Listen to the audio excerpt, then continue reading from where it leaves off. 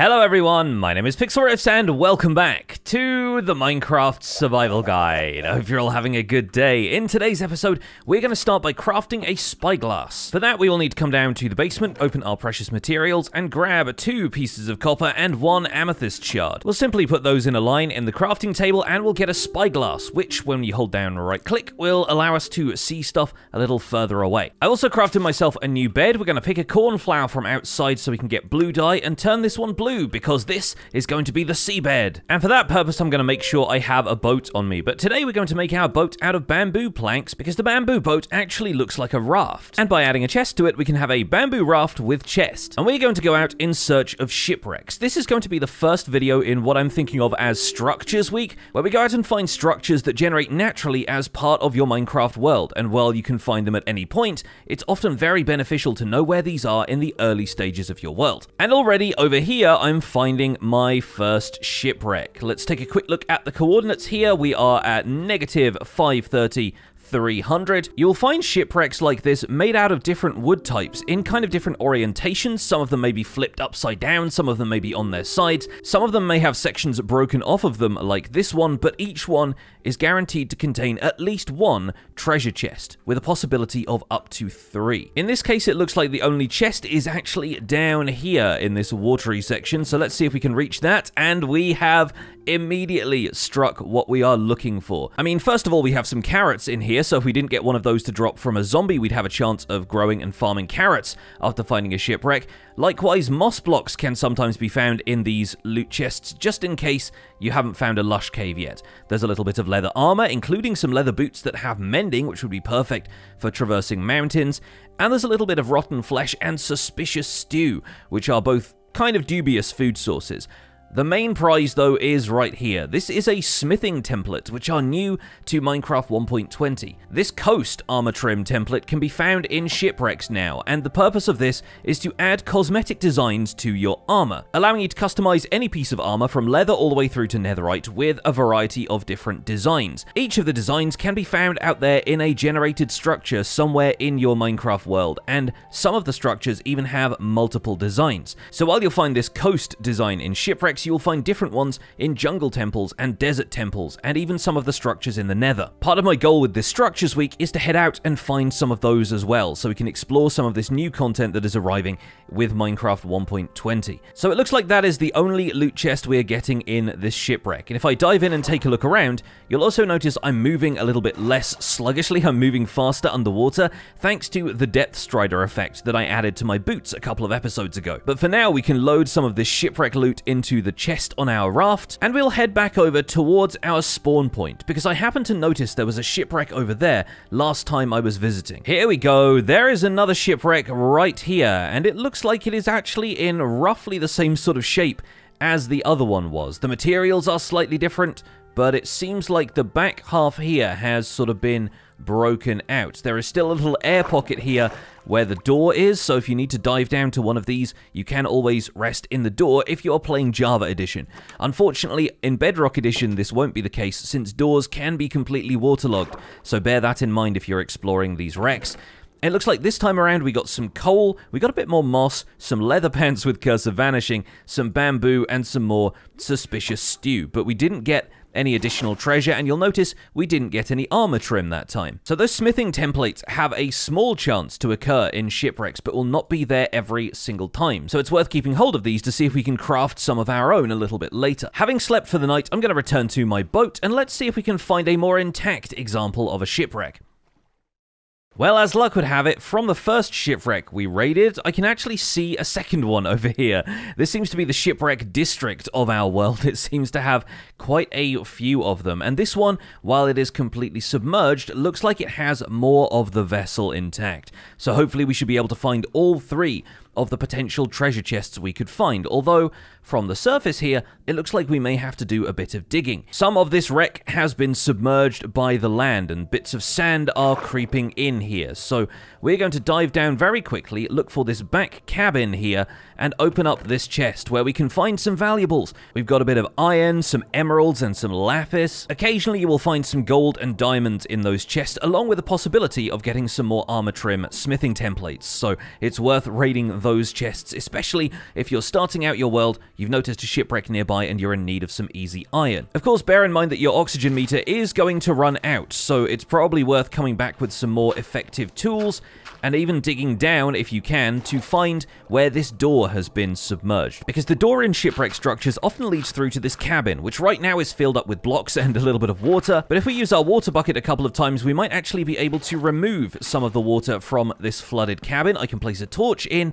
and we can open up this chest, because this contains some really interesting stuff. First of all, we have a clock, which we can grab. We can make those ourselves with gold and redstone, and I don't always find them the most useful accessories in Minecraft, but if you're in a cave, it can be a good idea to keep one on you and tell whether it's night or day on the surface. There is a little paper and a book in here, just an empty, unenchanted book, but this is really what we are here for. This is a map that will point us to some buried treasure somewhere nearby. Scrolling over to the map, we can see that there is a red X marked on it, as well as a dot in the upper left-hand corner, and that dot signifies where we are in relation to this map. So right now, we are off the northwestern corner of this map, so it stands to reason if we go southeast and follow the coastline a little bit, we should hopefully run into the place where this treasure is buried. I'm also going to dive back down to take a quick look at this chest in the front, because that has come through with 2 more armor trim templates for us. That's absolutely spectacular. We also got some TNT, a little bit more bamboo, and 2 more suspicious stews. So all of that is now going in the raft. We have 4 coast armor trims, we have a bunch of loot from that chest in the front. We'll throw the bamboo, the stew, and the TNT as well, but the map we want to keep on us, and if I'm holding something in my offhand,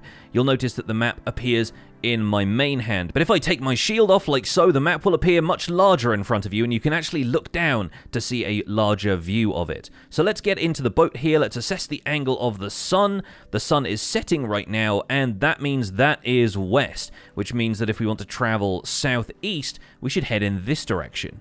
As you can see, as I row in this direction, our marker on the map has actually moved. We are coming in towards the middle of the map here, which indicates that we are almost far enough east, and now we just need to head a little further south. Along the way, we are passing an ocean monument, which I'll just zoom in using my spyglass for a second here. These are large structures you will notice under the surface of the water in deeper ocean biomes, and you'll often find that they are surrounded by creatures called guardians. I'll get a little closer to see if a couple of them spawn.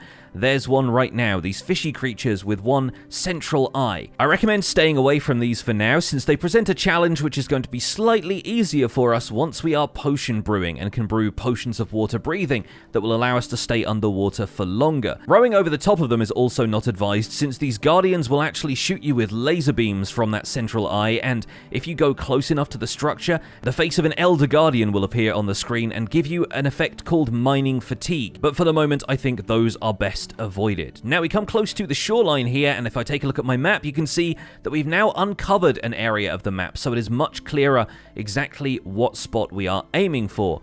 The X marks the spot around here, and it looks like if we row a little further this way, roughly here should be the area where we find our treasure.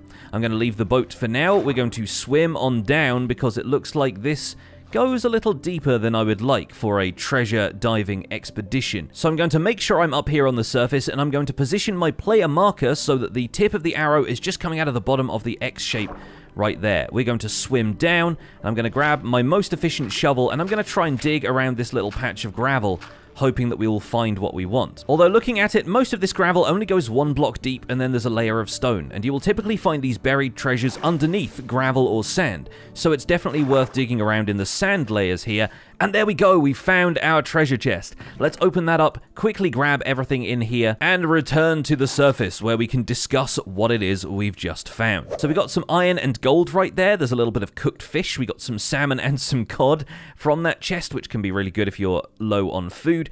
A little bit of TNT, and a potion of water breathing that will last for 3 minutes. These water breathing potions can be really useful to find if you intend to continue diving for shipwrecks, so it's worth having one of those on you, and you'll often get 1 or 2 of them from those buried treasure chests.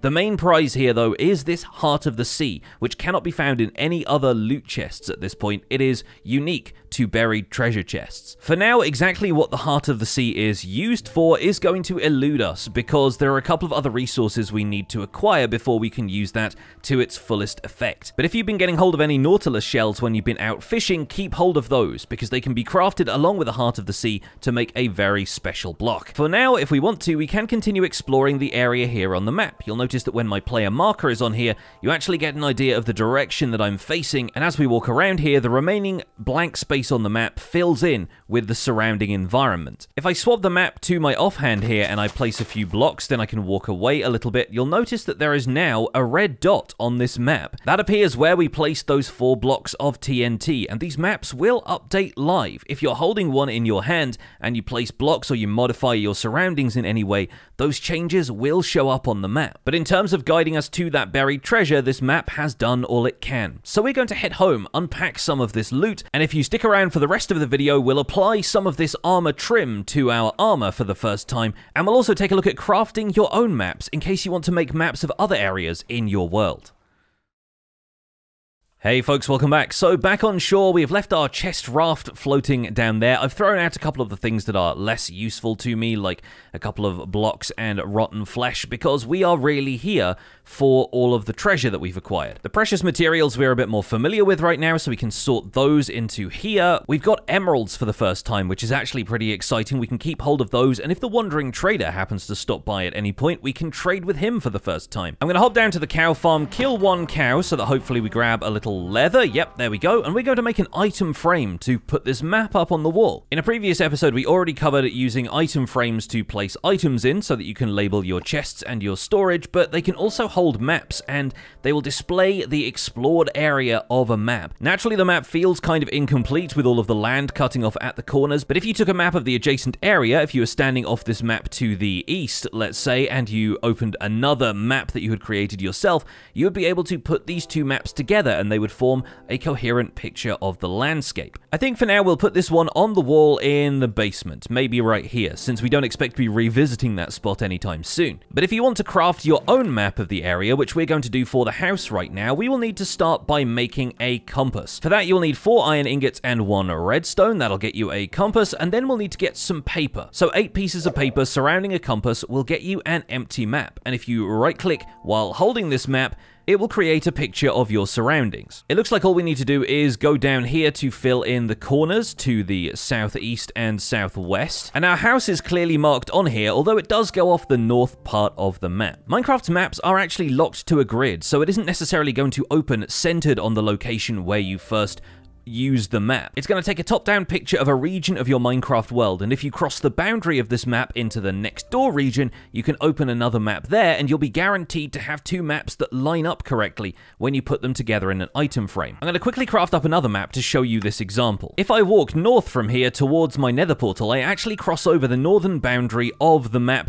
that we first made, the one that contains most of our house, but not all of it. You'll notice that the roof ridge is actually too far north to be featured on this map. So once our player marker becomes round and you can't see which direction you're facing, you are guaranteed that you are off the edge of that map, and in this case we should be onto the next one. If I open this map now, there we go, you see the top edge of our house and the surrounding terrain has all filled in. You can even see the little black line just below my crosshair there where we have created our nether portal, and that also hints in the top right corner with those red blocks that there is some lava somewhere down there, perhaps in a ravine. So maps can be quite an interesting way of getting a bird's eye view of your Minecraft world and spotting things that you might not have spotted otherwise.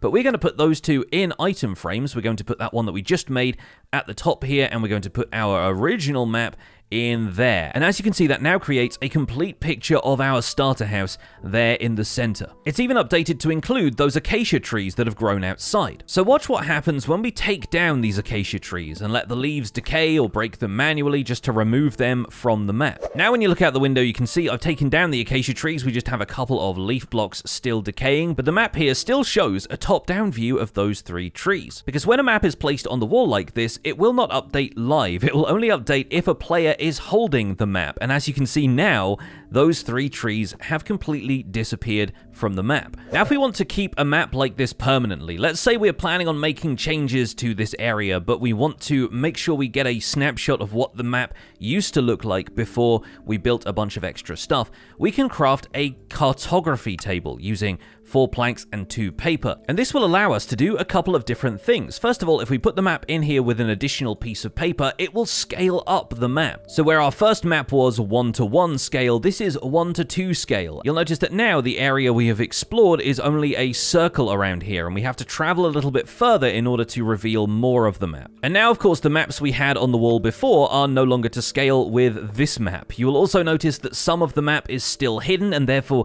it doesn't show up in an item frame. It won't fill in those 2 corners until we've taken the map and gone and explored them. We can continue to scale up this map if we want to, and now our starter house is barely even visible behind our player marker dots, but if we walk over this way, we'll start to see the mountain rendering in as well. At this point, the map is going to show you a much more overall view of this area instead of showing some of the fine detail. Like, genuinely, that little blob of grey and green towards the bottom half that my player marker is now pointing at, that's our house. And believe it or not, this map can be scaled up twice more. As you can see right now, this is saying level 2 of 4 at 1:4 scale, level 3 of 4 at 1:8 scale. 1:16 scale maps are possible. But we're not going to go that far, because at that point, our starter house is going to look very insignificant. Instead, I'm going to grab 6 glass. We'll convert those into glass panes in the crafting table, kind of in the same formation that you make walls. And I will show you that if you put a map in the cartography table with a glass pane, it becomes a locked map. And this will lock the contents of the map, which means anything that you change after that will not show up on the map, even if you're holding it in your hand and exploring that area, which can be useful for a couple of reasons. Perhaps you want to keep a record of the area around you before you start making any changes to it.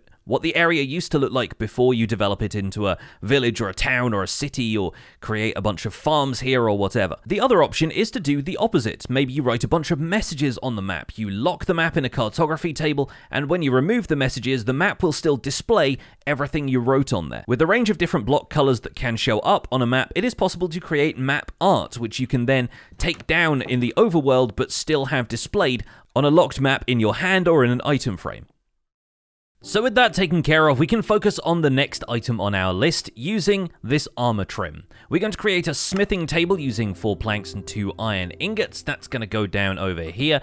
And for those of you who've seen the smithing table in previous updates, it has undergone a change for Minecraft 1.20. In this case, there are now 3 slots here, the first of which prompts you to add a smithing template. So we're going to add the coast armor trim here, and then these 2 slots will appear to tell you to add a piece of armor and add an ingot or a crystal. So we're going to pop down to the basement to see what we have here. And for now, I think I'll grab one of everything I've got in here. So we've got diamonds, we've got redstone, amethyst, and we've even got emerald now, so we can take a look at all of these in the smithing table. We'll pop the coast armor trim in there, and let's put our helmet in here along with an iron ingot. And as you can see here, that adds a band of material around the outside of the helmet just here. It might be a little bit clearer if we use a material other than iron. Let's try emerald. There you go. You can see that green band around the top there. We can put copper in there, and the color of that is obviously dictated by the material we put in here, but the pattern is dictated by this coast armor trim. We could even add a subtle pattern to it by adding a diamond in here on top of a diamond helmet. That would still be visible. Quite expensive, but still visible. Redstone is another one that will stand out really strong. Let's see if amethyst looks good. Amethyst has a nice kind of purple pattern to it as well. And this obviously doesn't just apply to the helmet. We can take the helmet out of here and put the chest plate in, and you'll notice that the pattern is obviously a little different. We've got little cuffs around the sleeves here. We've got a central pattern in there. So it doesn't apply exactly the same pattern to everything, but the patterns are all kind of thematic, right? So the same thing goes for here. We have this blue trim around the cuffs of the boots, and with leggings we get a couple of stripes added in there as well. Now the thing to note about these is that once you have used the armor trim, it is consumed. We get the advancement crafting a new look, and the helmet that we enchanted with Unbreaking 3 and Protection 4 is now upgraded with armor trim. You can see the back right here. You can just about see the sides as I turn. It's just a single band of material, but from the front it's got that dip in the center there, and that looks kind of cool, although a little out of place when I'm not wearing the rest of my armor. But as I said, the coast armor trim trim was consumed by that process. So naturally, with these being items that you have to go out and find in shipwrecks, there are going to be a limited supply of them, and it's important to know how to reproduce them. To reproduce any armor trim, we need some diamonds, we need a smithing template for the armor trim, and we need a block of material that resembles the material the armor trim itself is made out of. So I believe for this coast armor trim, it's looking like a piece of cobblestone is going to fit the bill, and you'll notice the crafting recipe pops up in here. We need to put the smithing template there, we need to put the piece of material there, and we need to put 7 diamonds around the outside, and you'll notice that pops up as 2 items in here, meaning that this smithing template just gets duplicated. So to those of you who've only found a few diamonds in your world, that might seem quite expensive for just a cosmetic upgrade to your armor, but in future, we'll look at ways of getting hold of diamond equipment without the need to even mine for diamonds. It's certainly possible to get those in other ways. And aside from that, diamonds only really have 2 other crafting uses, which are the enchantment table and the jukebox block. So once you've got a steady supply of diamond tools and armor rolling in from trading with villagers, the only other real thing you can do with them is turn them all into diamond blocks and hoard them. But now we have the opportunity to reproduce armor trims, which makes diamonds a little bit more valuable again. And even though my armor is looking a little bit ragtag right now, I have a variety of different pieces. I think it's going to be worth trying out a few of these different armor trim textures. So we'll throw that one on there. Maybe we'll add some diamond trim to these gold leggings. That's going to look kind of interesting. And last of all, I think we'll add some iron trim to my diamond boots, leaving us with 1 smithing template so we can always duplicate that again if we want to.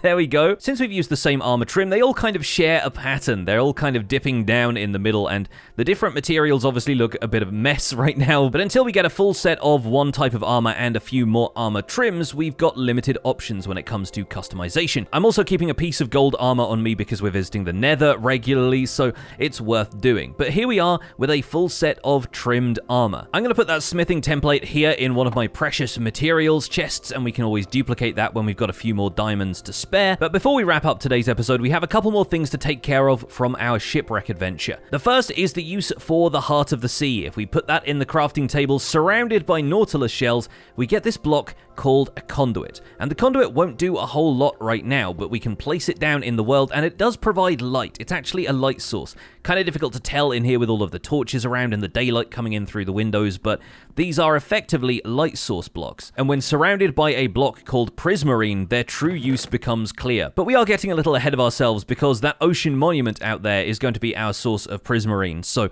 we're going to have to wait until we can tackle that before we really see what the conduit is capable of. The penultimate thing here is suspicious stew, and bearing in mind that suspicious stew can have a variety of different effects, we're going to make sure we consume this in the comfort of our own home. Yep, that gave me the blindness effect, although it only gave me it for about 5 or 6 seconds, and then it clears up again. The effects never last very long, but they can be a variety of things. Anything from just giving you a little bit of extra healing, to being able to jump higher for a couple of seconds, to blindness, poison, and even the wither effect. So that's something we want to avoid. But there is, of course, one final thing we can do in this episode, and that's all because the wandering trader showed up while I was explaining some of this, and since we just got some emeralds from those shipwrecks, we can go over to the wandering trader and do our first trades. Now, he's kind of walking away from me right now, but as you'll see, he has a variety of things available to us. We could trade him for some pink dye. We could get some saplings if we haven't already found any of these trees out there in the world. He is selling blue ice, which is a rarer block than some of the others, which is why it's a little more expensive. But in this case, I could buy some glowstone from him. We're gathering that from the Nether now, but I think it's worth doing a quick trade here, and we get the What a Deal advancement for our first time trading with a villager. Because technically the Wandering Trader falls under the category of villagers, and we will be seeing a lot more of villagers in future episodes, but for now, it's nice to know that we can do some trading closer to home. Well, that's about it for this episode. It's been an eclectic one, much like the armor trim I'm now wearing, but hopefully you folks have enjoyed this first look at going and raiding some of the generated structures that exist in the world, acquiring some interesting loot, and trimming your armor, plus all of the maps and stuff like that we covered too. So thank you so much for watching this episode of the Minecraft Survival Guide. My name has been Pixlriffs. Don't forget to leave a like on this video if you enjoyed it, and subscribe if you want to see more, and I'll see you all soon. Take care. Bye for now.